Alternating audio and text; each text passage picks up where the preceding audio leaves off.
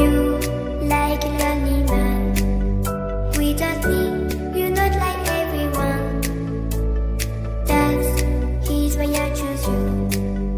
You're the one who can make me happy. Oh, you know you're in love when you come for the sea. Because we are the deepest signally better than trees.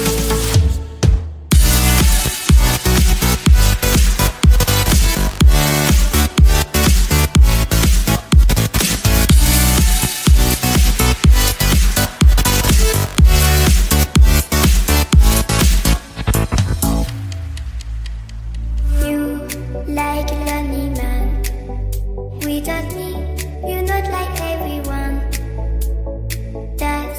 He's why I choose you. You're the one who can make me happy. Oh, you know you're in love when you come for the sea. Because we are the deepest signally better than trees.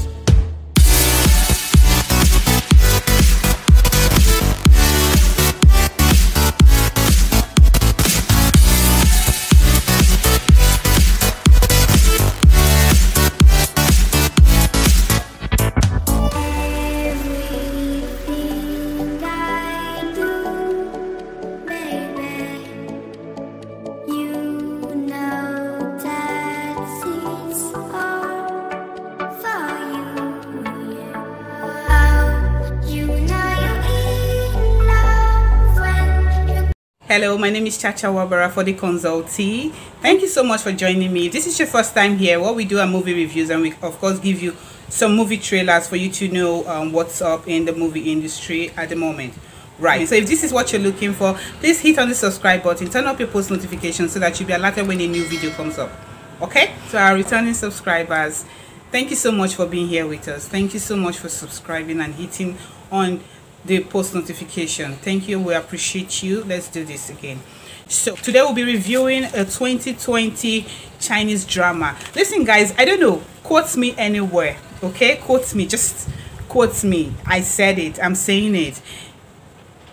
The Korean movie industry, the Chinese movie industry at the moment is gradually overtaking Hollywood, because I don't see what Hollywood is doing. Like guys, I'm telling you, the storylines of these dramas is so gripping. Like, we don't need Hollywood anymore. I'm sorry to say, Hollywood has got to give us something more than what Korean dramas are giving us, what Chinese dramas are giving us, you know, for us to, you know, begin to look at Hollywood again. I don't know if you understand what I'm talking about, because listen, today I'm here to review the movie, or the Chinese drama titled Love and Redemption. It's a 2020 drama. I don't know, I'm going to be disloyal here. I have never seen no Chinese drama has gotten to this point. Like, this Love and Redemption is, oh my goodness. I didn't sleep last weekend. That's why you've not seen any, you know, review from me, because last weekend everything I was doing for 3-4 days, I had to watch a whole 59 episodes. Like, I was drunk with addiction to this Love and Redemption, you know. And where I go to stream, where it streams, okay, there are lots of Nigerians there, lots of people there. Everyone was just frustrated. At some point, people were just busy, oh, the migraine, because the producers, the script writing was the bomb. The producers were, God, the actors and actresses that were chosen for this movie, for this drama, were excellent. When I mean excellent, I mean 100 over 100. I don't know if this, no, I'm not saying if, it is going to win awards for years to come. I'm yet to see any movie anywhere that will surpass this effect. The effects used in this movie were God, they kept on, you know. Every episode was not wasted. You know, this one that they will say, they'll be like, okay, I want to skip it to no. What we are doing was, before we start watching each episode, we just rush to the comment section like, what happened? Are we crying here? We cried, we had migraine, was sleepless nights, all my data. I exhausted my data. I didn't mind that I spent so much money renewing, you know, kept on renewing my data just to watch Love and Redemption. Guys, I don't know how I'm going to review this movie. I don't know what to say. I don't know what to do, but pardon me, I'm going to like raise up my paper, my note to, you know, read out the names, because I don't want to hear, because these people, they deserve respect. Okay, the male lead is Sifeng, and then the female lead is the Yangzi, right? The other characters like Lilong is the sister of the female lead, Zilangji. And we have sixth little brother who later on married Lilong. Okay, I'm going on. We have Wotong, we have Roy, we have Chen. Chen is also known as King Berlin. Okay, we have Jade Emperor, we have the righteous sect. The righteous sect is not just one sect, it has like 5 or 6 sects, but they are all known as the righteous sect. The head of the righteous sect is the sect leader Chu of the Shoyang Hall. We have the flying snake, we have the silver snake, we have Yale, we have purple fox, we have wuxia. Oh God, there's no one that you can, you know, keep from mentioning here. Everyone contributed to this drama, and the drama was off the charts. How am I going to describe the plot? So the Chinese drama is a mythological drama and has a lot of action. It's action packed. In fact, not even has a lot of action, it's action packed. The storyline is fused, it has to do with love, serious love. Oh, serious love. The storyline is to the point, right? Everybody, even the villain, you would associate with the villain. Sorry, I forgot to add the demon. The demon leader is called Rahu Ketsu, right? So he also plays a wonderful part there. So the plot has to do with this girl. It has to do with the heavenly realm, the human realm. And you know, for the heavenly realm, when they want to send them for their punishment or tribulations, they actually come down to the human realm. So the male lead Sifeng is actually the son of the Jade Emperor, the overall emperor, who is kind of like diplomatic, cannot like take sides. So it's the son is of the demon sect. So Sifeng has actually gone through 9 lives trying to save Yangzi from becoming a demon. He loved that much, and in every of those 9 lives, don't worry, you won't be confused when you're watching the drama. In every of those 9 lives, he was killed by Zhang, and she didn't care. She forgot who he was at the beginning of the whole thing. But Sifeng, at the end of the day, when Sifeng knew that actually he had died 9 times for this girl, and she too, she got to know rather late that this guy, you know, keeps on. He literally lives his life for her, literally does everything for her. Even when he discovered that, okay, this is who I am, this is who she is, this is what she did to me in the 9 lives, I should stay away from her. No, he keeps on. For all the accusations he got, all the pain he received, even from her she stabbing him, and all she did to him, he stayed true to that love. The headache was too much in the movie. The migraine that I had, everyone had the migraine. People were crying.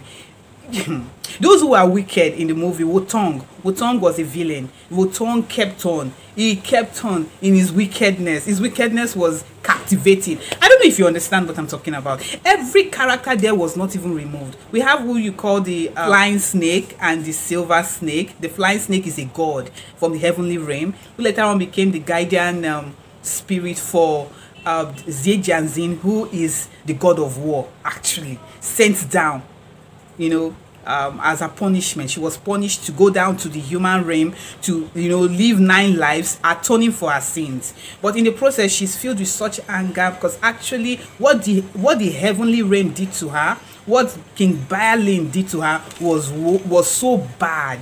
So, you know, her senses were taken away from her, her memory was taken away from her. So at the end of the day, when she got to know, she wanted to, you know, all hell was, you know, let loose. She wanted to destroy the whole world, you know. But then the love of Sifeng kept her, although she got to realize late. And then the person that she kept on, King Balin from the heavenly realm, King Balin of the heavenly realm, kept on, that one was evil personified. So the movie portrayed that, see, listen, that the fact that you belong to the good side, or you're living in a good side, does not actually, you know, it has to do with your mind. Some people from the demon sect were so good, so good, better than those in the righteous sect or in the heavenly realm, who are you know, who are too self-righteous and too arrogant in their so-called righteousness, that they were, you know, very wicked in their judgment, in all that they did.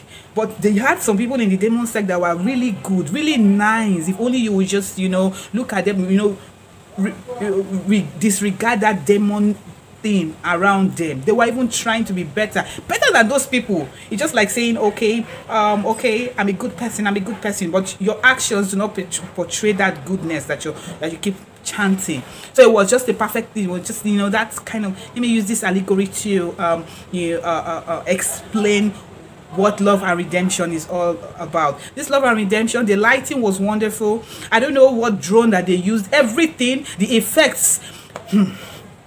Listen, Love and Redemption is a drama that I would watch 10 times, you know, and I wasn't tired of watching it. The plot was unending. You know, it kept on growing.